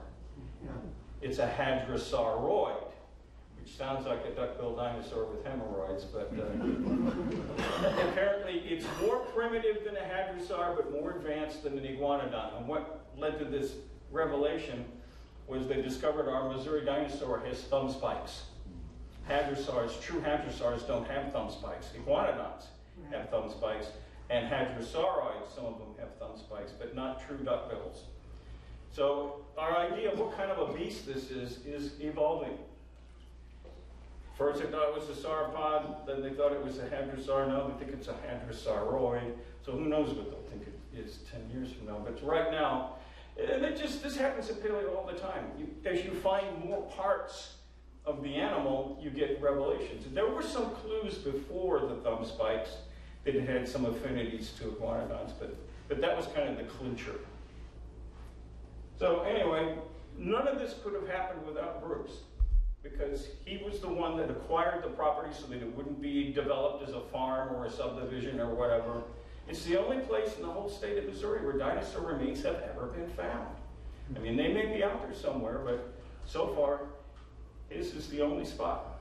So, 3 cheers for Bruce. I might mention that the iguanodon was one of the dinosaurs in the Crystal Palace excavation. Yeah, that's right. I had pictures of it on my. They put the thumb spike on its nose. Yeah, they put it on where the nose is. It's actually like a thumb, but it's in the opposite direction. And they had it walking on all fours like a giant iguana. Well, there's a reconstruction of it at the Crystal Palace Crystal Palace Park in London, and it's Hawkins, I think his name was, wasn't it? Yeah, well, he's the one that made those reconstructions. Right. But it was the designation of the iguanodon was Owen. Yeah. Last name was Owen. I forget his first name. Richard Owen. Richard Owen. Yeah. Yeah. Richard Owen. Yeah. And he was of course friend of Lyell. So, yeah. Lyell is considered one of the founders of modern natural science. Procedures that's done in modern, except for changing names. I don't think he told us that. That is kind of a. But, so are there only 2 dinosaurs in that place you're digging, or are there lots more little pieces of other? There's little More bones are coming out all the time. So Yeah. don't you find the whole dinosaur in one place? Finding a complete dinosaur is something you see in Jurassic Park movies, and it does happen, but it's the exception, not the rule. Yeah, Oh. very much Most so. dinosaur fossils are based on fragmentary remains. Yeah, I'll mention one thing having to do with that, with Lyell. When he came up the steamboat from New Orleans, he stopped off at the site of the 1812 earthquake.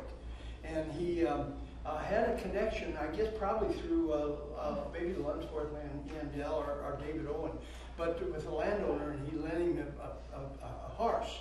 And he was, as most people were in the 19th century, accomplished horseman. And he rode all around and documented. The best documents of that earthquake is that done by Lyell, and on this trip in the 1830s. And that was, fairly fresh still. In the 1830s, as the earthquake was 1811, 1812. And the other thing with that, the Chronister site, Missouri dinosaur site, the bones, many of them are very severely broken, and apparently the bones are found in clay, fairly very tenacious clay, and apparently there's been seismic activity in that area, and it's broken the bones and fractured them. So it's really challenging piecing these together. You not only have to get the individual bones, but you have to find the pieces and glue them together correctly. So it's a chore. Mike has done a lot of that. He's been a real hero in piecing together and with patience, because it's like a three-dimensional jigsaw puzzle, and it takes some know-how and some patience to piece that all together. Multiple three-dimensional jigsaw puzzles with all the pieces mixed. And with the pieces mixed up, yeah. Some of them were thrown out, and maybe a few of them was from some other puzzle too. Yeah. The clay's been folded and it's been folded. And in fact, the one that's on display downstairs, the shoulder blade, is bent over the arch, or what we call an anticline. So as the earthquake happened, or the lights were moved, then it shifted and broke them up. Yeah. Well, that's probably, we have, you drive down I-55, not this afternoon driving down, or this morning, I guess. You notice that, you can see these beds are all tilted. You've got a really very beautiful section of the St. Genevieve fault system. And there's some weird stuff on that. There's one thing is that I found over around Womack in that fault, in that complex. It's in a couple of my books. It's a very primitive life. It's called conophyton, and it's a cyanobacteria, but it forms cones. And the cones look like monoplacophorans. And that's what when I first found it, I thought I found a group of monoplaques. And I was, no, wait a minute, I sawed it, or I when I sawed part of it to cut some of the rock away, I saw a totally different pattern. And those sort of monoplaques look like stromatolites at that time, and now they're called microbialites, which is a better term, because these really aren't stromatolites. But they're associated with geothermal activity. And that's kind of a giveaway, because this St. Genevieve fault system goes into the Earth's mantle. There's occurrences of peridotite in there, and the peridotite come in the Earth's mantle. By volcanic action. Well, it's deep-seated. It's volcanic, but it's very deep. It's from the mantle. That's like 20 miles below the surface. Yeah, well, no, it's just below the crust. It's below the crust. Oh. That's the mantle is below the crust. And these are samples of the Earth's mantle. Yeah. And another interesting thing I ran into around here, one time, Ozora, they're quarrying over there, that's the Grand Tower limestone. And the Grand Tower, by the way, is part of that St. Genevieve fault system. The Grand Tower is on the Mississippi, just south of here, not too far. And that is associated with the fault system, and is, what was I going to say about it? Well, it's, forgot now what it was. Grand Tower? Grand Tower, yeah. It's Devonian. Ozora. Oh, yeah, Ozora. And I saw about, I guess it was 20 years ago, a big tractor trailer going open one with big blocks of black limestone on it coming out of that road there. Goes to Ozora. And I was wondering what the heck, it looks like they're quarrying that again. And it was going down I-55. And I was kind of curious about it. And I bought a property in Jefferson County that I was thinking for a while of building back there, and I don't know, I decided it was lonesome. I like Ferguson. But anyway, a friend of mine and his girlfriend lives there. But we got marble at Home Depot. And when I opened it up, the packages of marble, it's polished in China. It says made in China, product of China. But I looked at the marble, and that looks like a Productus missouriensis. It's a species of brachiopod that's characteristic of the Devonian, named after Missouri. Missouriensis is a species name. And I said, what's that doing in rock from China? And then I thought of that big block going down I-55, and I looked into it, and what they're doing, they're taking big blocks of rock like that, and they're putting them on ships, and they're going across the Pacific to the Orient, and bringing ships back that have brought loads of material from China to sell in Walmart and to sell in stores here in the States. And they have these boats then that they bring over here, and they need something for ballast to balance the boat, to keep it from being too tippy and from waves. So they get these big blocks of rock from the States, and then they bring them over to China, and they cut them and polish them, and they sell them back to us. I believe that's the same marble that they used to house the Declaration of Independence. Yeah, I think that's, well, that used to be widely used. It's a very nice marble. And another interesting thing about that, it isn't true marble. No. It's a product of metamorphism, but it's a different kind of metamorphism than dynamic metamorphism. True marble forms under mountain building, dynamic mountain building. The hot squeeze. The hot squeeze, right. Yeah. Now that would be from the Avon district. Yeah. Well, yeah, none of the marbles in Missouri are True marble. True marbles. Yeah. They're. I mean, that is, in a way, it is marble, but it's different. It's not dynamic metamorphism. It's a different kind. Yeah. Yeah, I was going to ask a question. Yeah. Earlier in your talk, you said you found a dinosaur egg. Now, I remember we collected as a group at your site in Areola. Now, that's where you found the egg, a dinosaur egg. Yeah. Do you know what kind of dinosaur it was from? No, I think it's a hadrosaur. So there's two spots you can find eggs. Now, eggs are almost as important as like bones. Yeah. You find bones and eggs. Yeah. The lady with the red shirt. Yeah. Okay, so you were talking about the bone that had curved to the anticline. Wouldn't it have been soft in order to form it like that? No, the forces involved are so great. The clay is Yeah, plastic. clay is, clay is plastic. So in other words, because it's adjacent to a fault, the friction between the two sides of the fault has caused the clay to warp. Mm-hmm. And the bones were already in the clay, and the bones, it's all cracked. Okay. It didn't get bent without being damaged. There's a considerable amount of fracturing of the shoulder blade, which you can see if you look at it. It's a nightmare. Putting it back together is going to be Three-dimensional jigsaw puzzle. Yeah, I'm not looking for. Where you've broken all the pieces up and thrown them out, some of them, and then. Well, at least these are in contact, but still taking the pieces out individually and gluing them back together. Oh well. Job scary. I'm not sure I'm going to live long enough to finish prepping that block at the rate it's going. Are there a lot of young boys or girls that are interested in continuing your work?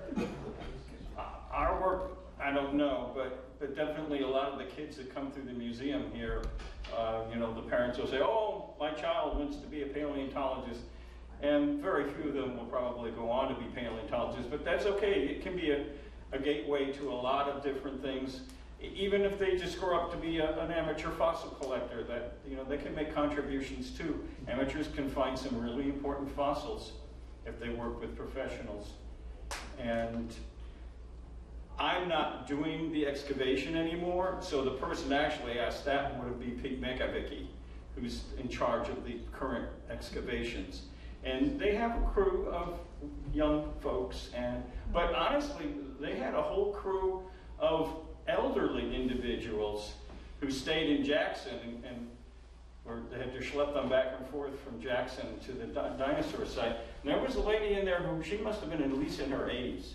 And she was digging and I was impressed. I should have that kind of stamina when I'm as old as that lady. So not just kids, but even older folks have worked down there. Not recently, but they have a whole crew from the Field Museum. And I don't know whether I call any of them kids, although I guess by my age. Yeah, it's all relative. I still call 50 years. Because I'll be 74 in June, so. But More questions? children, no. It probably wouldn't be safe for children. Is that Gulfian series, or what part of the Cretaceous is it? Well, the current idea is that it's Campanian, which is not latest. It's not Maastrichtian.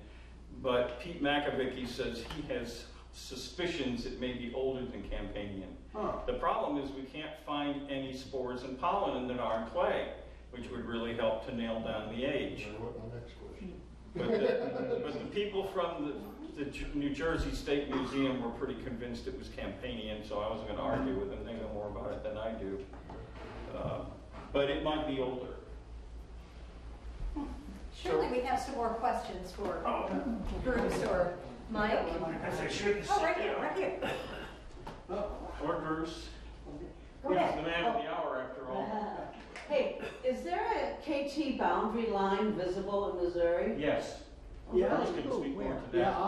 Yeah, the first of all, the KT boundary is this, apparently, and I think, I believe it's real, that there was an asteroid that landed in Mexico, northern Mexico. Yucatan Peninsula. Yeah, and it did a lot of damage. I mean, it made a huge tsunami in the Gulf of Mexico, and big enough that apparently a big wave went up the extension of the Gulf of Mexico into Arkansas, Louisiana, Arkansas, and Missouri is called the embayment. Yeah, it's known as the embayment.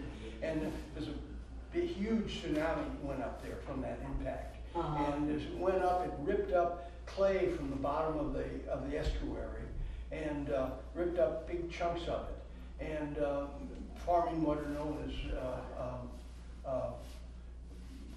clay hunks, or just chunks of clay.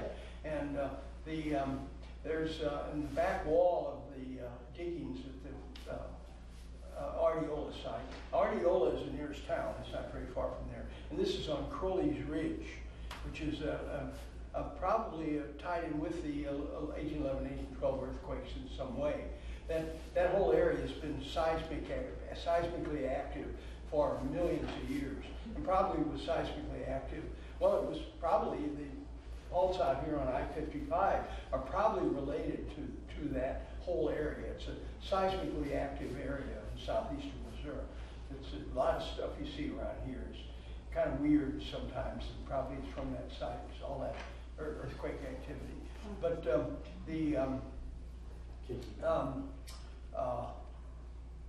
see what I'm going to say here. KT boundary. Yeah, the KT boundary. Yeah, of course. Yeah, why not? So many things. The KT boundary is an extinction event that was worked out by Lyell. Get back to the topic of it here with Lyell and Owen, but mostly Lyell's. When his trip down the Alabama River, what he was looking for is this sudden change of fauna, and you find that around Claiborne. You find that around Claiborne and Montgomery in that area. You have late Mesozoic rocks around there, which are relatively soft, they're chalk, but they're full of oysters, and there's mosasaurs have been found there.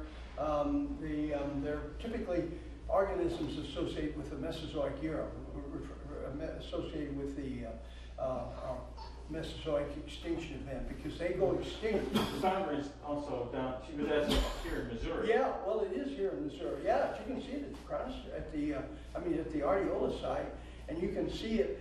The problem with the area on Crowley's Ridge, and that is the sediments are so soft that if you make an exposure, when you get a hard rain, it washes it off and it kind of softens it and makes it hard to see. But you can see sometimes a distinct break even that something was going on, and it's probably from that tsunami that ripped up all these rip-up clasts is what they're called. And when we dug in there one time with backhoe, we got big chunks of clay, kind of orangish colored clay, orangish light red, and then the surrounding sediment was clay, which we call rock, and it is soft rock. Clay is a soft rock, but surrounding it was kind of gray clay, bluish gray clay that is not oxidized. So these chunks were pieces of clay coming from somewhere else, and I think they're rip-up clasts that were ripped up during that impact, and then the tsunami that went up the embayment ripped up chunks of material on the bottom of the embayment and deposited them somewhere else, and that's what we're finding. But it's the Crowley's Ridge is a very interesting place too, and it's part of this whole story with the Missouri dinosaur, and actually even the stuff as far east as Mississippi and Alabama. You get some effects over there, some pretty major tectonic events of some sort, and it might be tied in with the Missouri material. So where is Crowley's Ridge? It's a ridge southwest of Cape Girardeau. And people think it's part of the Ozarks, but it's not. It's geologically totally different. It has a culture of the Ozarks, and it's Ozark type of terrain. A lot of gravel there. They have a lot of gravel pits they mine for gravel roads through there. But and the culture is typically Ozark. I mean, the one thing is that I find on this tract that I have, it's just full of elderberries. And this one guy who lives by there, he has these jugs of elderberry wine, and it's really good. I don't know, it's interesting to go down there because the culture is very different, and I kind of like that. It's kind of neat, little icing on the cake. I got a question about another place where a meteor hit Missouri. It's the Webelow eggs that I collect. It's Wobbly Creek. Yeah. Yeah. That is an impact site. Yeah. There are 3 known impact sites that are definitely known, and they're definitely recognized as being impact sites. One of them is around Steelville. It's called the Crooked Creek structure, and the next one is Decatur. Yeah, Decatur. It's over around Lake of the Ozarks. It's a Decaturville structure around the town of Decaturville. And then the third one is Wobbly Creek structure, which is on the western edge of the Ozarks. And in the creeks around there, you find those wobbly eggs. They're essentially chert concretions, but they're perfectly round. And they look like eggs. They're not. They're chert concretions. And Missouri and Arkansas that's the chert capital of the world. I think we have more chert in the Ozarks than any other place I've ever been, and I've been lots of places geologically, looking, and we have lots and lots of chert here, man. It's just loaded with it, particularly. And anyway, these wobbly eggs are chert, and I'm tempted to cut it in half and find something wonderful in the middle, but I'm wasting my time. Yeah, I think probably you'll see concentric layers of chert. Yeah, they may be tied up with that Wobbly Creek structure. I think that because that's the only place they occur that I've ever seen them like that. I mean, there are places where chert concretions are not uncommon at all, but they're usually not perfectly round. Those wobbly eggs are very perfectly round. They're puzzling. And it's the only place that I know where they occur. So it's in that Wobbly associated, and right in that Wobbly Creek, they're close to ground zero on the Wobbly Creek structure. So they're interesting, whatever they are. and the other one, I guess I'll mention that because that's a possible impact site. And I have a Schiffer book on meteorites. And when I was when I was a kid, I was right when I graduated from high school, and I went down to Rolla. Well, let's see, and I met Tom Beveridge. And anyway, I did the same thing I did at the Science Museum at Oakville Park. I showed what I knew about geology, which was quite a bit. I had read these 19th century books, and I learned a lot of geology from them. And I started reeling off all these fossil names to Tom Beveridge. And he was impressed. And also the stratigraphy of Missouri, which I know very well. And he, after I was doing this for a while, he looked at me and he said, you know, you have a car? And I said, no, I don't. He said, would you like to be a geologist this summer and do geology in southern Missouri? Oh man, would I love to. You gotta get a car. He said, you need a car. And so anyway, I was tickled pink with the prospect of that. And I went home to told my dad, and he said, well, we'll find a car. And I got it was a 51 Nash. It looked like it was sucking pickles. it was yellow. And I had kids sleep in the back of it. It was nice. It was nice. And anyway, I got my dad bought it for me, and I used that to get around that summer. And I climbed these knobs down there in southern Missouri. What it was, that southern tier of counties across Missouri had not been mapped in detail. It had never been mapped in just little pieces. And he asked me if I would map more little pieces, get more pieces, then you can start doing some real geology when you really map the whole county, or a topographic map or something. So anyway, my goal was to map as many odd areas as I could. A lot of them were knobs. That area is just full of knobs. And I'd climb up, and this was the summer, it was a hot summer. I'd climb these knobs, and I'd get into tick infestations. And they were like the infestations in the rapid fossils from Dr. Lunsworth Yandell. They were all over the place. I'd get covered with ticks. And I'd go, anyway, I did have a thing to work from, paid by the state. I stayed in motels so I could get showers. And that was nice. So you get a hot shower at night and get those ticks off of you. But anyway, I found this one knob in Douglas County.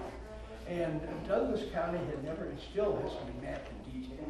But I mapped these, I think a couple of those maps actually on YouTube. I ran into it one time, and Missouri Survey has one. But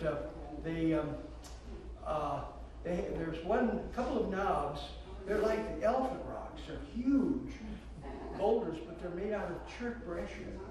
And chert breccia is broken chert that's been re-cemented together by, and the re-cementing has taken place because rock flour is, if you increase the surface area of some material, you increase the solubility of it. That's one way. You grind things up. If you want to dissolve something, you grind it up and you can put it in solution quicker, and you get more of it in the solution. And anyway, this rock flour went into solution and cemented all these fragments of chert together. Well, anyway, they were always considered to be some kind of one is a silkcrete. It's a farm by weathering. And but on my mapping, I thought that they might be of extraterrestrial origin. They might be from an impact site. And I have that in my Schiffer book. I have one book on meteorites. I've gone in geology outside of this planet and gotten into some of the geology of other parts of the planet, of the solar system, and the galaxy. And one of these are these brushes. I mean, so many meteorites are brushes. They're from impact. And when that impact happens, you actually produce a huge amount of rock flour. And when you produce all that rock flour, it generates quite a bit of heat and a lot of surface area. And that can, if there's some fluids from somewhere, and there is sometimes in meteorites, there is some water, that water can dissolve some of that rock flour and cement all those fragments together, glue them together, and make these brushes. And that's what I think they are. Now, there's some that say, no, they're still silkcretes. but I think that they may well be from impact. And they're impact breccias formed when Missouri was hit by an asteroid sometime in the deep geologic past. I mean, the age of the chert that they're made out of is Mississippian or lower Carboniferous. Which, by the way, Mississippian was named later than Lyell, but lower and upper Carboniferous, which is the Mississippi and Pennsylvania. The upper Carboniferous is the Pennsylvania period. That was named in the late 19th century from Pennsylvania. And the lower Carboniferous is named from this area, named from the Mississippi Valley area, including the subdivisions of it are named from around here, like there's the Merrimacian, named after the Merrimack River. There's the Osagian, named after the Osagian River, which is part of Lake of the Ozarks now. And there's, anyway, a lot of the Mississippian period names, because when they were calling it lower Carboniferous, it wasn't really worked out that well. It was worked out very well in the late 19th century and early in the last century. Yeah. But that's another aspect. A question here? Yeah. General question. When I look at an open strata, the hillside, I see solid rock and I see weathered rock and I see the different layers. Yeah. Do you recognize these stratas from one place to another? Yeah. Can you kind of Oh, put yeah. them together? I even do my driving by that. I'll look at the rock cuts and say, because I know them and I know the age of them and I know where I am. It's just like a house. So you know where the good stuff is on the different levels. Yeah. I can actually drive in my car and spot some of the, know what formations they are. I do that on 55. I know where I am exactly when I drive down 55. That's what I remember our trip down to Duriola. And you took us down there, and you were just rattling off all the formations all the way down. That was pretty fun. The falls is you go through a huge amount of stratigraphy. It's really very. The St. Genevieve Fault system is very interesting. There's some weird stuff in there. I mentioned the microbialites, the conophyton, but there's some other things that are weird too. They're different, and then including the possibility of diamonds. I don't know if, where's Guy? Is he here? Okay, well, this boulder that you have out here, he said that there's some real bright, shiny little pieces of something in there. And I wonder whether he thought they might be diamonds, because that is associated with one of these kimberlites over around Womack. And there's a number of kimberlites, and I think it's just a matter of time until somebody finds some diamonds here. They may be very small, they may not be worth much, but there could be some place where they're bigger, and they could be. That's what the area down in Arkansas is, the crater of diamonds, Murfreesboro, Arkansas. Those diamonds are really high quality. Those are that's now a state park. It was a diamond mine, I think in the 20s or maybe turn of the century or somewhere. But there may be those may be small diamonds in there. I don't know if you've ever. I haven't heard anything more about it, but I wonder about it because they are very brilliant. They were out in the sun and we were looking at them, and man, they were just all kinds of people were now looking at it. Yeah. So They tear that rock apart. Yeah. Some more questions for Mike or Bruce? I'd like to, since it is your day, Appreciation Day, find out where some of these good folks are. I know you told me you were a student of Mr. Stinchcomb. I'm Linda West. I was your student in 8th grade, 1961. At Fox High School. He taught math. Yeah. He was strict. How about some of the others? We have some geology clubs and so forth here with us. Tell us where you're from. I'm a former student of Bruce's. Are you? I'm a former student of you. Goes around. Yeah, I'm a former student of Mike's. Former student of Mike's? How about some geology clubs or gem clubs? From Los Angeles, Bruce helped me out with my dissertation research in the mid-90s. Very cool. Yeah. Very cool. How about in the back there? Where are you from? Fossil Club and the Mineral Club. Perfect. St. Louis, Missouri Fossil Club. Okay, that's wonderful. We met our clubs from Minnesota. Minnesota? You're from Minnesota? Yeah. How'd you happen to be down here? You betcha. It's warm weather. Very good, very good. Something that comes to mind, I was going to mention about Minnesota with Owen. Okay. Did you ever hear of the Cannon River or Cannon Falls? Okay, there was a little quarry up there. One time I went and anyway, found these fossils that were strange looking. They looked like echinoderms, but they looked like kind of like little fish. And these turned out to be what are called calcichordates. And they're only found in a few places in the world. And that's one of them. And I had a guy, he's a worker, he approached me the wrong way because I didn't really want to part with them, but I'd be willing to part with one or two. He wanted them all. And he was demanding about it. He was, being very, and so I didn't part with any of them because they're neat. But they're actually, the vertebrates I have, when you get back into the Mesozoic era, there's some evidence that vertebrates came from echinoderms. So we're related to starfish and sand dollars and crinoids and that. And in fact, some way, the stem of the crinoid, a lot of people confuse that with fish bones. And maybe it's not a bad analogy because there may be something to that.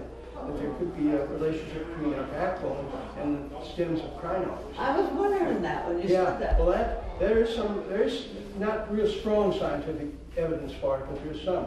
And they're known as calcichordates. And the best ones have been found in that quarry. And that quarry at Cannon Falls. So, yeah. The landowner lives very close to that. He was very nice. And he was very, very, very friendly, he was cheerful back, and I did, and I found these, and I think Guy was with me on that trip too. But they're neat, they're neat looking. And I had one of them on my flash drives. I left it at home. But yeah, it's Cannon Falls. But that was one of the rivers that they tried to. I guess they took a canoe a little ways up there. It's pretty small, and you could drag it on the bottom all the time, and hitting bedrock and going up there very far. But I think that's one of the rivers. They took canoes off all those rivers on the west side of the Mississippi to evaluate the geology. And then what they were using as the model, and I was going to bring that too. I forgot the galena, but a lot of it was galena. Because over in Illinois, northwestern Illinois, and north of that in Wisconsin, they mine galena. In fact, it was known as the tri-state mining area in the 19th century. And then they discovered, in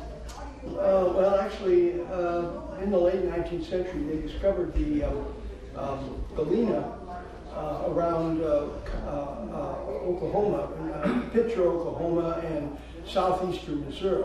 And that became known as the tri-state mining area.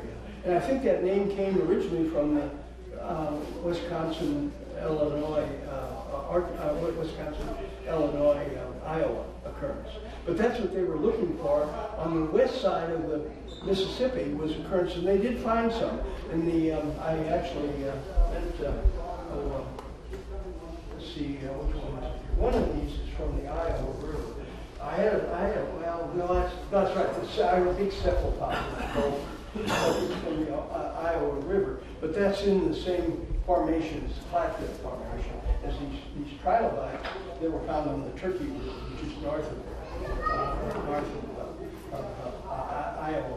But they were looking for galena specifically as one of the minerals to retain the land from homesteading because of its use as for mining. It would be a way to determine that, and it was. They did find galena. They did mine galena up there sometime early in the last century, I think. For those that are not familiar with galena, it's our state mineral. Oh yeah. It's lead sulfide. It's lead ore. Yeah. So, real quick, Galena's story. I happened to be in northern Mexico a few years ago. Back at the time that National Geographic was publicizing these mines with these massive gypsum logs that you may have seen. So we drove to the mine to see if they'd let us in to see them. And I think the temperature is 120 or 140 degrees or something. And they said, no, we don't let people go in there. But they had a little mineral museum on site, and I was wandering around looking, and that was interesting. They had a little piece of labeled galena from Bixby, Missouri. Way down in Mexico. Well, that's the new lead belt. Yeah, you mentioned about one of those things. I got one time at a rock shop. I was out west. one of those not that long. It was gorgeous. And I used to bring it at these talks and somebody stole it. I have a Galena story from that Iowa, Illinois thing. Yeah. We did a geo trip. One of the placed 9-year-old geodes. Yeah. There was a young man, it was the find of the day. He actually picked it up out of the spoils pile. Because it was so heavy, they figured it was solid. It wasn't a geode. It was a geode. You cracked it open, there was a big Galena twister. Oh, yeah, that's a nice one. Yeah, that's associated with that area. Yeah, that's what they were after. Galena and coal, they were after coal beds. And as you can see, you know, you can see that the steam engine was going to be a thing in the future, and they needed coal for that. But the coal beds, they would watch for some of the Pennsylvania rocks, or upper Carboniferous rocks, will have carbon like that in, but that's an obvious plant. That's obviously, that's a coal age plant. And they would have, sometimes you commonly find this in the shales of the Pennsylvania area. You find fragments of branches and pieces of wood. And that's indicative that you might have a coal seam somewhere in that area. And that's what they were doing. They were doing that reconnaissance geology to find out what minerals might be there to preserve those areas for Is that from near Shelmina? Yeah, it's from Shelmina. Yeah, northwest Missouri. Yeah. And this is an interesting discipleship on this that I'll just mention because it does bring into one of the things that I have. This is a seed impression. Can you see it there? Okay. Now this is about almost 300 million years old. There were no plants back there. Seeds are known as angiosperms, and they appeared in abundance at the end of the Mesozoic era. They pop in. They're one of the fossils that appears suddenly, like these here over here, are Eocene. And there's gobs of cinnamon. This is a palm. That's a fig. That's the cinnamon. This is cinnamon. Yeah. Well, this is 40 million years ago. 40 million years ago was a lot warmer than it is today. And these essentially are plants now found in the Caribbean. But you find those as fossils in Tennessee and Kentucky, mostly Tennessee, Mississippi, Alabama, Georgia, in that Gulf coastal area that Lyell traversed going down the Alabama River. And anyway, this is much older. This is Pennsylvania. And this Pennsylvanian is it's around 300 million or 290 million years old. But it's a seed. And wait now, it's not supposed to be seeds that far back. Well, actually, that's not right. There are no angiosperms. No, there's no angiosperms. But there were seeds. But there were seeds. That's right. Yeah. Naked seeds. You're right. Yeah. This is a seed, but it's not an angiosperm. Right. Well, what is it? Now, there was a collector by the name of John Britz, and he was another like Lunsford in Kentucky, in Louisville.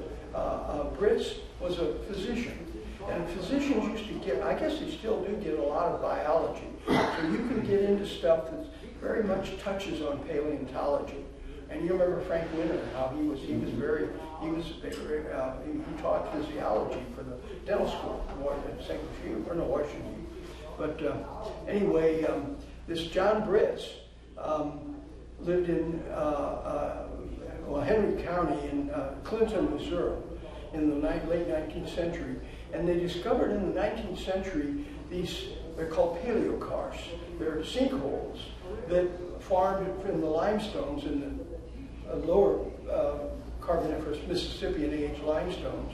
And then they would sink, the limestones would dissolve, and they would form depressions, which would become areas for plants and swamps, essentially, coal age swamps. And the plants would become a coal seam. And they found that those were all through Henry County, those sinkholes. They're called paleokarsts.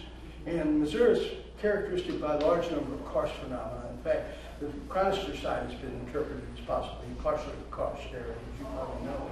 But anyway, they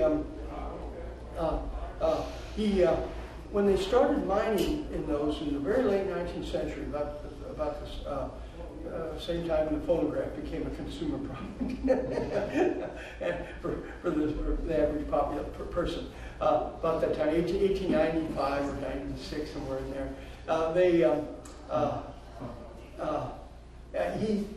they found out that the shale overlying that coal was full of fantastic fossils, absolutely beautiful ones, and big fronds. I mean, big fern fronds, and at that time they were thought to be ferns.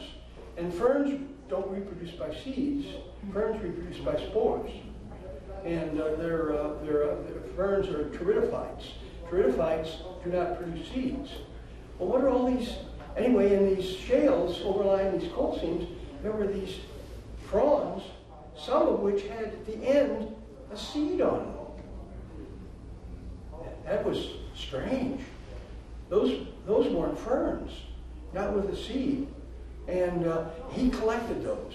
He realized that they were scientifically valuable. He collected them, and then he distributed them to all of the colleges in the Midwest, and which included Rolla. Rolla has a bunch of them in their collection. I hope they I hope they realize the value of those. Washington U has some. You may have seen those in Washington U's out there.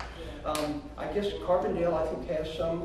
Almost all the colleges that were around in the turn of the 19th century have specimens that were sent by John Briss to share them. And a lot of colleges have, some of them anyway, in the area. I've heard there's a couple in Iowa that they have disposed of. I saw it at Maps, a guy with a bunch of them, and he had got them from dumpster diving. They were in the geology department that threw them in a dumpster.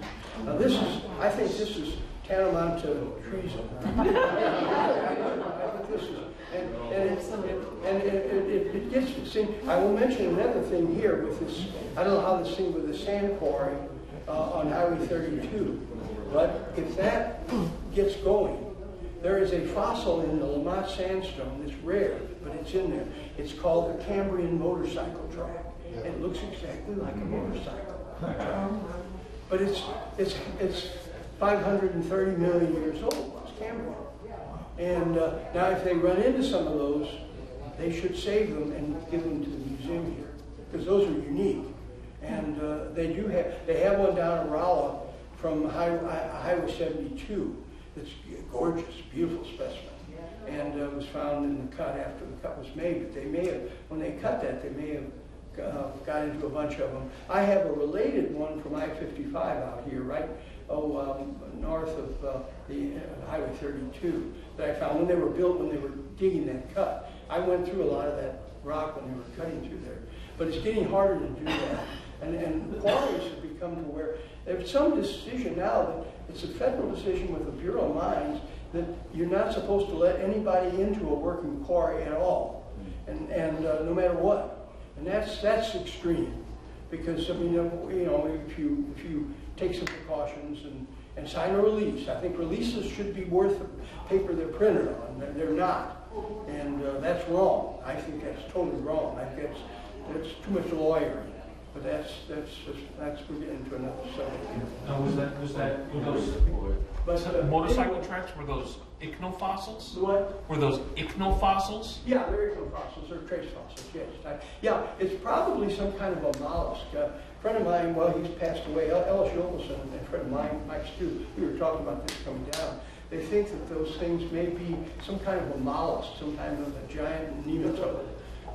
Giant ones, big ones about the size of a small dog or a medium-sized dog, and big slug-like, soft-bodied organisms with no hard parts.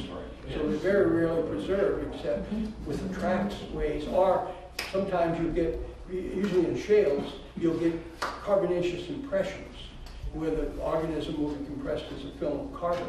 That's what Burgess shale fossils are that way. And but this kind of stuff is valuable. This is the kind of stuff is scientifically valuable. And it used to be that quarries would work with geologists and that, I noticed starting about maybe 30, 40 years ago, that stopped. and you don't find that anymore. And I think it's terrible, and I think disposing of anything that has scientific or historical value is a terrible thing to do. Just dump it in a dumpster, you know. We all agree with that. Well, you know, it's a shame you aren't much of a storyteller. All these people come and you just have nothing to say. We are so appreciative of you being associated with this museum and also with the Missouri Ozark Dinosaur Project. And you deserve an Appreciation Day.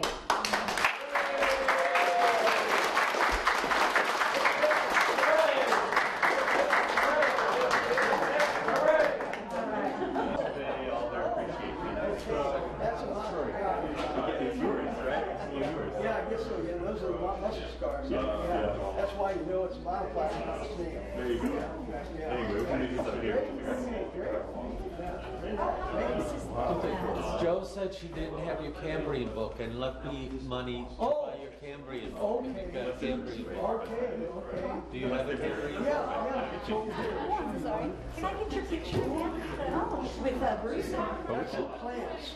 He's distracted. How about When is Bruce not distracted? The botanists that See if we can later get it for a worked second. on Bruce. material that Lyle had started. Bruce, can we get you a quick picture though? Oh, yeah, okay, yeah. Okay, next to the bottom. wherever? There you are. Yeah, okay. Okay. Oh, what kind of